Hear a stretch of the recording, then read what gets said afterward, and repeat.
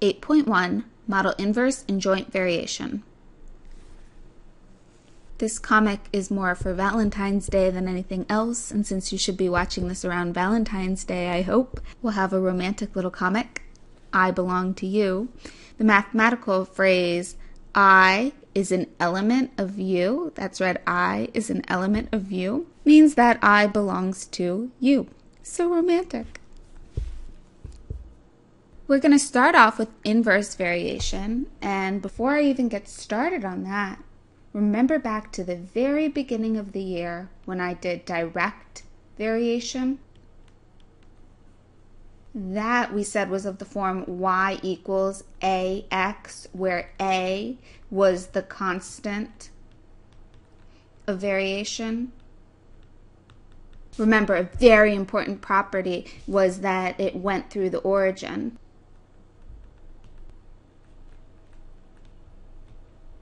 Because basically, this is just a line, y equals mx plus b, where b equals 0, otherwise known as the y-intercept equals 0.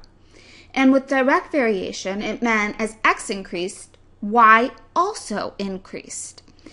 Inverse variation means that x and y are inversely related. In other words, if x goes up, y actually goes down, and vice versa.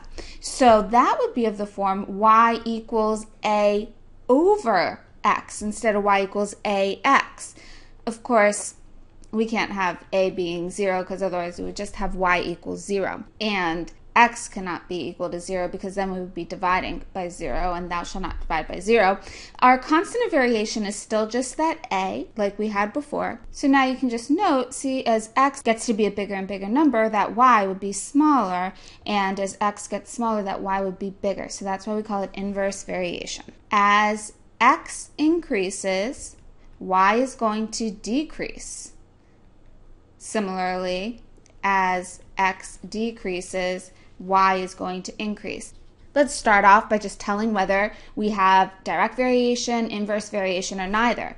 Well, if we solve this for y, we get y equals 3x, which is just direct variation. Our constant of variation would be 3. In this example here, we would have y equals 3 over x. If you need me to break it down, remember that if you multiplied both sides by y, we get xy equals 3. Divide by x, y equals 3 over x. And so this is inverse variation.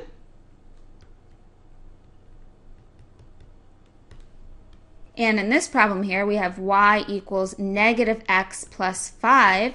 Note that this does not go through the origin. We're shifted up 5 units. So this is neither. The variables x and y vary inversely. So they vary inversely. We know we have y equals a over x. And y equals 15 when x is equal to 1/3. So we have a divided by 1/3. Well, a divided by 1/3 is just the same thing as a times 3 over 1. When we divide, we can multiply by the reciprocal, right? And so we just have 15 equals 3a. In other words, a is equal to 5. So our equation is y equals 5 over x. And then it says find y when x equals negative 10. So when x equals negative 10, we have y equals 5 over negative 10. In other words, negative 1/2. The driving time between two specific locations varies inversely with the average driving speed. The driving distance between Chicago and Minneapolis is 400 miles. So why don't we just call the driving time t, and let's call the average driving speed the rate, or r. And so since it varies inversely, we have t equals a over r. And they say that the driving distance between Chicago and Minneapolis is 400 miles. Hey, does anybody see a distance equals rate times time thing going on here? If I go to solve for t, divide by r, I get t is equal to d over r.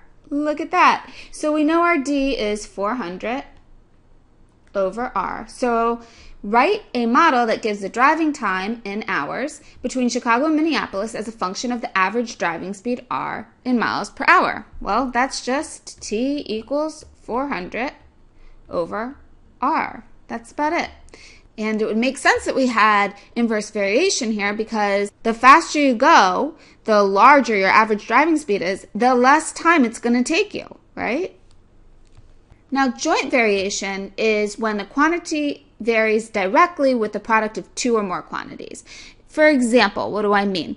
Z varies jointly with X and Y. So Z equals A X, Y. That's all. P varies jointly with Q, R, and S. P varies jointly with Q, R, and S. So it's some multiple of that.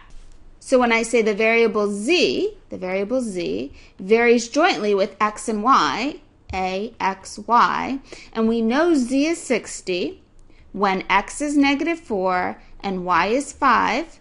So we need to solve for A here. We have 60 equals -20A. In other words, A is equal to -3. So our equation becomes Z equals -3XY. And then it says find Z when X is 7 and Y is 2. So we have Z equals -3 times 7 times 2. That would just be -21 times 2 or -42. Finally, write an equation for the given relationship. R varies inversely with S, so R and S vary inversely. Z varies jointly with X and the square root of Y. So that would be root Y. So it varies jointly with those. P varies inversely with the cube of Q. So the cube of Q, Q cubed. M varies directly with the square of N, and inversely with P. Z varies jointly with U and V, and inversely with the square of W. And that's it for this lesson. Bye.